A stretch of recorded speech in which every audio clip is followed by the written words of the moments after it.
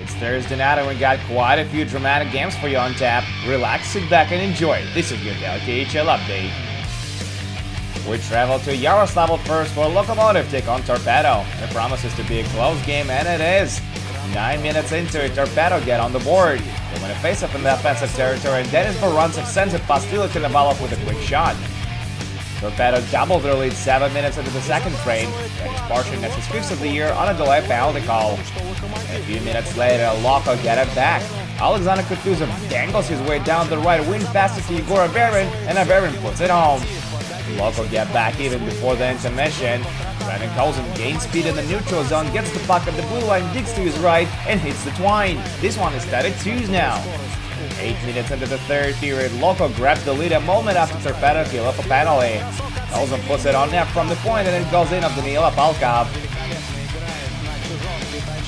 9 seconds of regulation now. Torpedo are out there with the extra attacker, and they get the equalizer. And Demile ties it up with just 8 seconds remaining on the clock. Overtime solves nothing, so it goes to the shootout. Torpedo can beat Konovalov even once, while Patrick Ontiel and Nikolai Kovalenko score for Loko. The visitors escape a loss in regulation, but still fall short in the shootout. Lokomotiv take it 4-3 on home ice.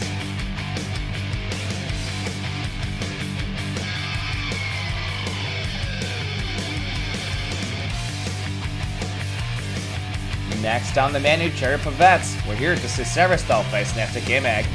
The Wolves strike 4.5 minutes in. Damir Shurzyanov finds his target with a long shot off the wall.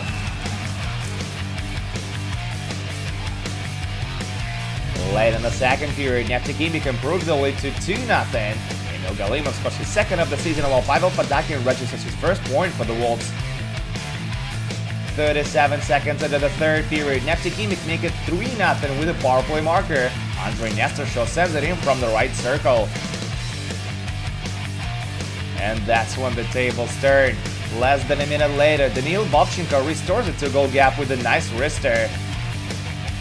Buck 11 later, Oleg Yashin wins a face-up cleanly, and Denis Kulash hammers it home for a power play goal. That's his first of the year, too.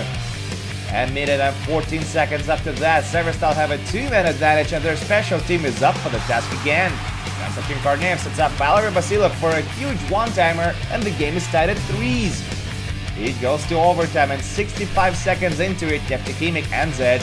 Jonas Natinen curls away from his defenseman, skates to the slot from the right wing, and roofs it for his 5th of the season. Game over. Severstal raised a 3-goal deficit in the third period, but still end up on the losing side. 4-3 Neftekimek overtime final. And now to Moscow, where Spartak do battle with Dynamo Minsk. And it's the visitors who opened up the scoring. 7.5 minutes into the game, Evgeny Lisavets takes a shot from the point, and Andrei Kostitsyn takes it home. It's a power play goal, and Dynamo lead 1-0. Midway through the period, Spartak bring you back to even. Anatoly Nikontsev tucks it home from the slot for his 4th of the year. Halfway through the second period, the red and white get a power play goal of their own to grab the lead. Oscar Dalganin backhands it home from the hash marks. A few minutes later, Dmitry Buynitsky streaks down the left wing, feeds Sergei Kostitsyn at the far post, and Sergei taps it in. But it's waved off at the video review. The play was offside. No matter, Dynamo still level it before the intermission. Wichenhauda makes a long pass to Timo Pulkinen, who passes it in front to Denis Kazyanov, and it's in the back of the net. It's a 2-2 tie after 40. 4 minutes into the third frame, Andrei Kostitsyn puts Dynamo back in the lead. Evgeny Lisavets puts the puck on net, and Andrei tips it past Ilyas Hulichik for his second of the game. Spartak make it a 3-3 hockey game 5 minutes later. Marcus Carson makes himself available in front of the net, gets the puck, and scores the 3rd of the season. We're going to overtime. Extra period lasts just 17 seconds. Maxim Goncharov finds wide open Alex Kovalchev in the slot, and Koko ends it. Spartak beats Dynamo Minsk for the 3rd consecutive time on home ice as they take it 4-3 in overtime.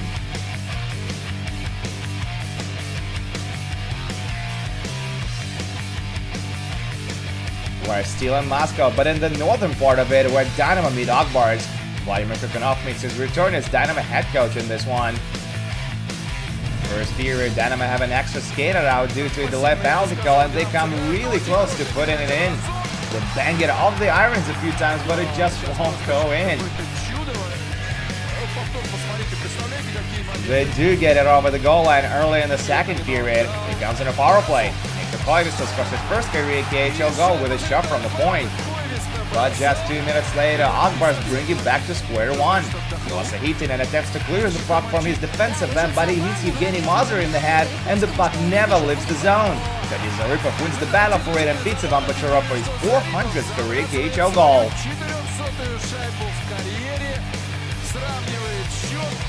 Game-winning marker comes midway through the third period. Alexander Burmistrov sets up Paul Postma at the point, and Postma one times it home. That's gonna do it. Dynamo lose their 5th consecutive game, even with Kukanov at the helm. 2-1, Akbars is your final.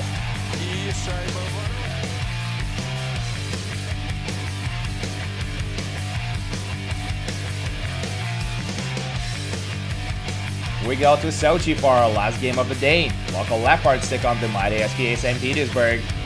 It doesn't take the Boosters long to get on the board. Just 66 seconds into the game, Nikita Gusev has his 5th of the year off a great assist by Pavel Datsyuk. A few minutes later, Sochi get it past Igor Shesterkin, but the goal is waved off after video review. The play was actually offside. A little later, Sergei Shmilov comes really close to tying it up, but he hits the post from inside, and then the puck slides just a few inches wide of the net. Shesterkin still sees his shutout streak come to an end before the intermission. Stefan Starkov scores his 2nd of the year, and it's a 1-1 hockey game after 20 minutes of play. But then SKA scored twice in the second, and that proves to be the difference. First, Nikita Gusev makes a cross-ice pass to Alexander Borobanov, who scores his 2nd of the year. And a few minutes later, Alexei Bivaltsev gets his first marker in SKA jersey as he keeps Patrick Kersley's shot. That's more than enough. SKA get 2 points on the road and climb on top of the Western Conference. 3-1 is your final. And that's it for your KHL update, but do come back tomorrow for 6 more games, including Amorov on the list and Avangard versus Dynamo Riga. My name is Andreas Sachenko. Thank you guys so much for watching, and I'll see you again soon.